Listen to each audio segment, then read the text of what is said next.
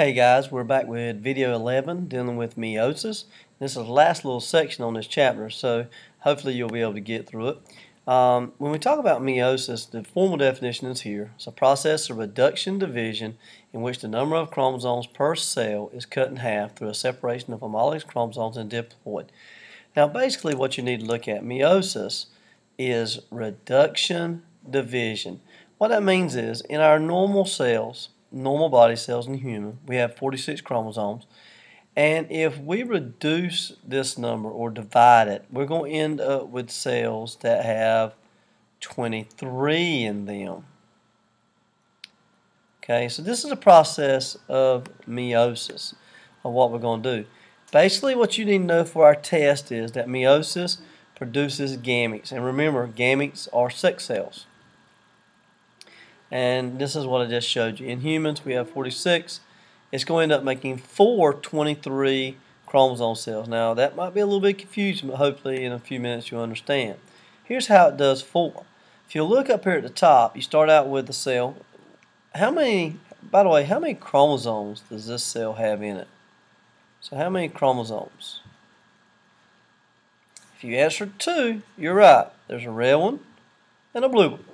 So it has 2 chromosomes. It goes through interphase. It doubles. So now there's 4 chromosomes. Then those chromosomes separate by metaphase and anaphase until they get to telophase, where you see 2 of the chromosomes are coming this way and 2 this way. And then it's going to go through the processes of PMAT again, prophase, metaphase, anaphase, and telophase again. But it doesn't go through interphase. So if you remember, interphase is where chromosomes replicate. So if we went from 2 to 4, now 2, 2, 2's in this one, 2's in this one, and then those 2 separate. So you're going to end up with 4 cells that each one of them are genetically different. If you look, this cell is all red. This one has a little bit of blue on it.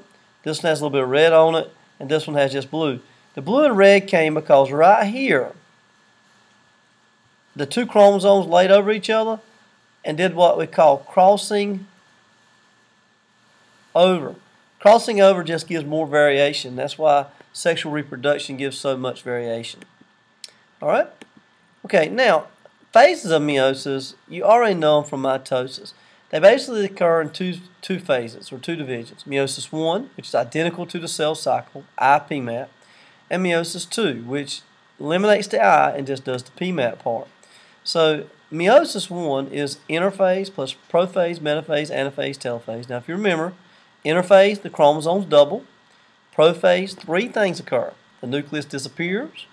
The chromosomes coil up for a trip and spindles start to form. Metaphase, they line up down the middle of the cell. Anaphase, they move the opposite ends of the cell. And telophase, they split into 2 cells through the process of cytokinesis. Meiosis 2, you go through PMAT, but you don't go through the interphase. So you go through prophase, they coil up, the nucleus disappears, the spindles form, metaphase, they line up down the middle, anaphase, they separate, telophase, they uncoil, the nucleus reappears, they form the 2. So basically, why do we need to do this? The purpose of meiosis is to reduce the number of chromosomes in our gametes so that we get what we call a haploid number. Okay, so do haploid.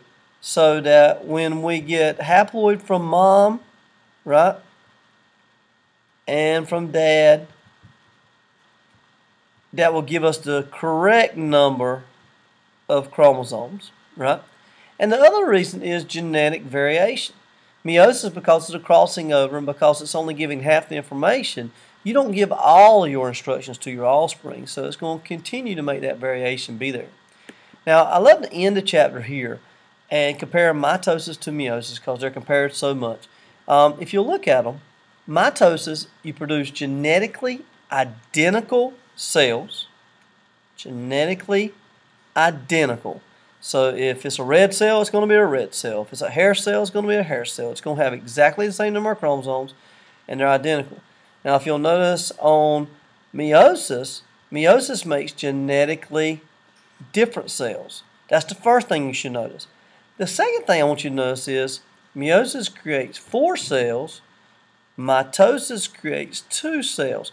I like to think of mitosis as the same, and I like to think of meiosis as half.